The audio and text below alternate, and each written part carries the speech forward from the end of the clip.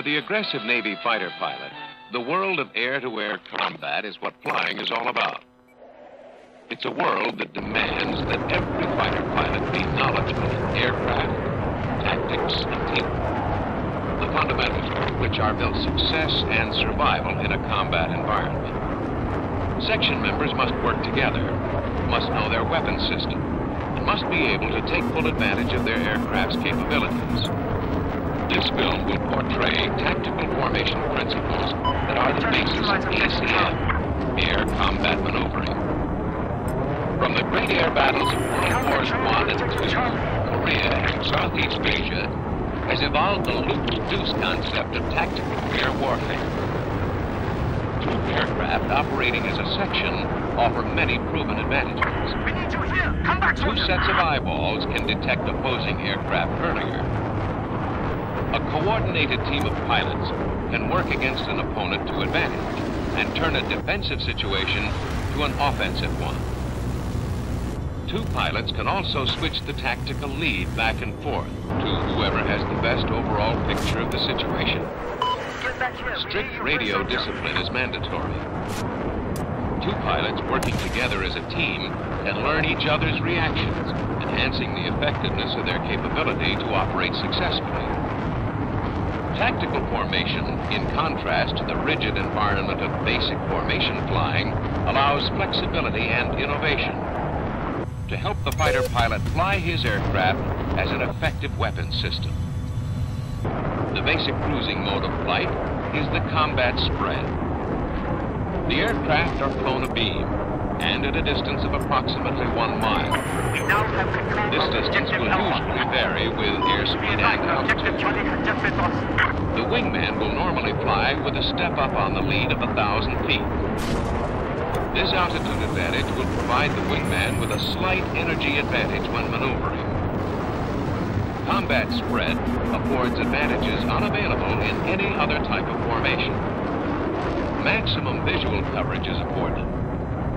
Although each pilot has his 6 o'clock blind area, the spread distance helps each pilot to keep the other man's 6 in sight. The adaptability and flexibility of this formation allows it to transform very quickly for offensive or defensive maneuvering. Also, neither team member has a tactical advantage or disadvantage over the other. Either member can assume the tactical lead.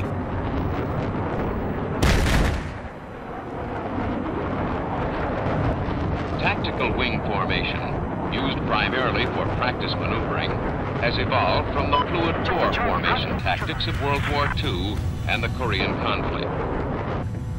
The main advantage of this formation is the heavy concentration of firepower derived from the close alignment of the two aircraft. When in wings level flight, the wingman flies on either side on a bearing of 55 degrees and at a distance of 400 to 700 feet. This bearing expands vertically during maneuvering to allow the wingman a conical-shaped area to remain in position. When in level flight, the wingman must have a step down to allow the leader to maneuver rapidly. The position must never be so low that the wingman cannot see the leader's helmet. The lead must be able to see his wingman. This formation is excellent for practice maneuvering. However, lookout by each member is decreased, and the maneuvering limitations placed on the leader to allow the wingman to stay in place make this a less desirable mode of flight than combat spread. In all fighter tactics, the three-dimensional world available for flight provides the arena for combat. In combat spread, the abeam position must be maintained at all times. If a wingman finds himself out of position, correction for bearing is top priority. Abeam distance is secondary in importance, and step-up is accomplished last. If arriving at the proper spread distance, but behind bearing, sucked, that is, lower the nose to descend and gain speed, moving forward to proper bearing. When you have corrected to the abeam position, though below the leader, climb slowly to the step-up position while staying abeam.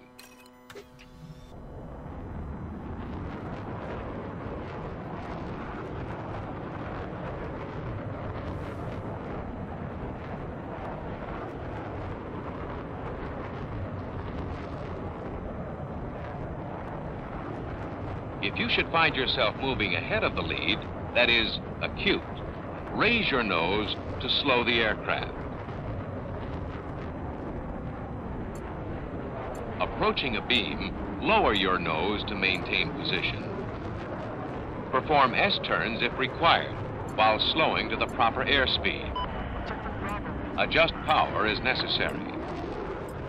Maintain lookout at all times.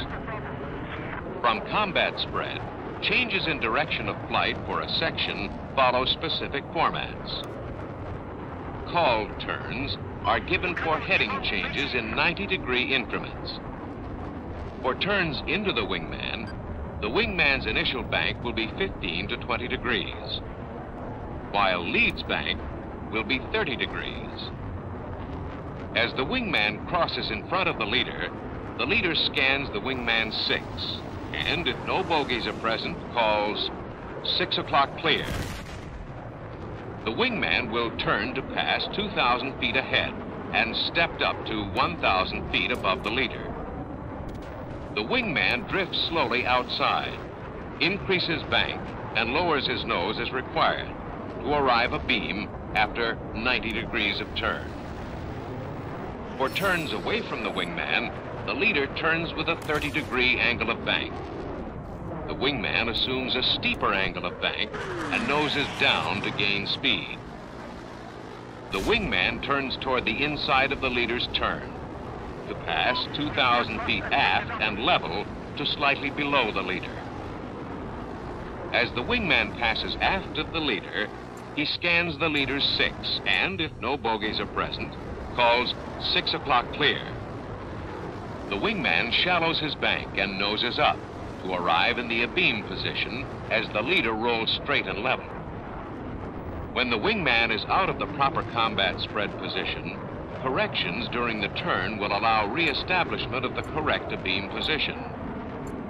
For instance, for turns into the wingman, whether wide or close abeam, the wingman must pass ahead of the lead at the normal 2,000-foot distance.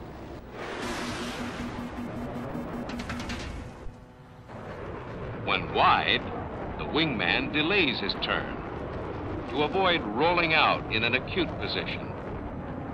After crossing, an angle of bank steeper than normal will be required. When close abeam the lead, he increases his turn rate to cross at the proper distance ahead of the leader. Then, using a relatively shallow angle of bank, flies out to the correct combat spread position. For turns away, whether wide or close abeam, corrections during the turn again serve to re-establish the proper abeam position. When starting from a close abeam position, delay your turn initially. Cross at the normal distance behind the leader, then fly to the proper combat spread position. When wide, a hard turn nose low will be required to achieve the airspeed and flight path necessary to correct your position. You may have to cross the lead's flight path lower and with more nose to tail distance than normal. Remember, arriving at the proper bearing is your primary objective. In the fleet, to reduce radio transmissions, uncalled turns are virtually SOP. They require alertness on the part of the wingman. A wing rock indicates the direction of the turn. The underside of the leader's aircraft shows a turn away from the wingman is to be made. The top of the wings shows a turn into the wingman. Turns by the leader will not always be level 30-degree angle of bank turns, and may be for more or less than 90 degrees change of direction. Turn procedures follow the call turn methods.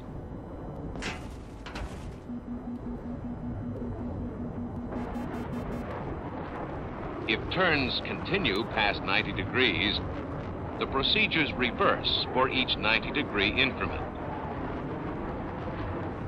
When a wingman passes behind or below the lead, he must have an airspeed advantage. If the lead rolls out early, this energy advantage will help the wingman regain his correct position. If unsure of the direction of the turn, the wingman should always assume a turn away.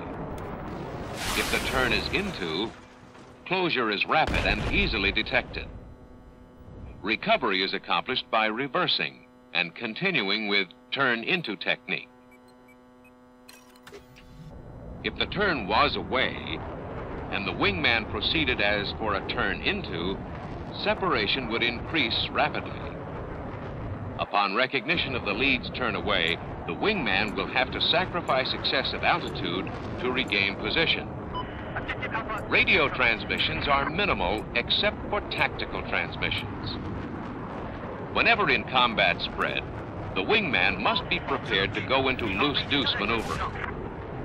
From loose-deuce, a weak or inexperienced opponent may allow the section to assume tactical wing.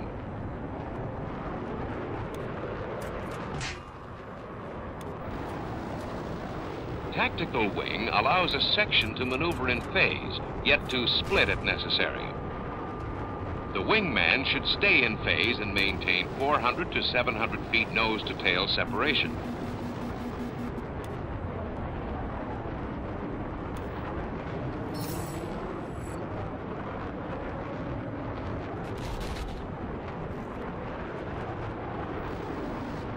Tactical wing is used only when enjoying the advantage over engaged targets. Since a section in tactical wing cannot attack and defend simultaneously, should an adversary gain an advantage, the section performs a vertical split to loose-deuce.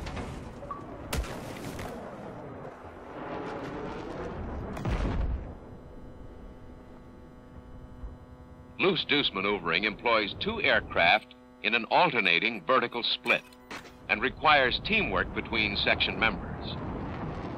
If a bogey moves in on a section, the first teammate to spot him assumes the tactical lead, whether or not he was the section leader. He calls an in-place turn, with the bogey at medium to long range and offset slightly to one side. This turn places the section head-on with the bogey. The in-place turn, direction, and rate are determined by the tactical leader. It is normally a sustained energy type of turn. A bogey rapidly closing to firing range dictates a hard turn. Tac lead determines the duration of the turn. It is the maximum turn rate that can be achieved while still maintaining your energy level. If a bogey is detected at medium to long range in a section's 6, a cross turn will reverse the section's course to engage the bogey head-on. The team member spotting the bogey calls the turn and is the tac lead. Turning into each other, normally the tac lead will go high, as the wingman goes level to nose low.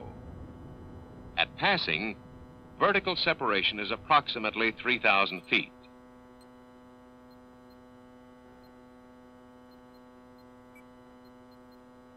After calling the turn, the tactical leader makes a hard nose-high turn at military power. The wingman makes a hard level to slightly nose-low turn into the lead. Just prior to passing, each member clears his mate's 6. The wingman calls visual as the lead comes into view. When a bogey has closed in to weapon range on one section member, a break turn is called by the spotting member. This turn is a last-ditch maneuver to destroy a tracking situation. The turn is an instantaneous maximum performance turn into the plane of the attack, using maximum G available without departing the aircraft. Use momentary bottom or top rudder to compound the bogey's tracking solution.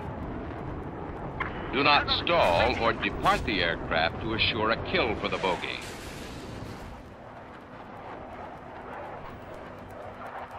As a tactical team member, you must know your aircraft's flight and weapons system capabilities and how to take advantage of them. To operate effectively, you must always be alert. When section teammates work together, they go a long way toward being around a long time.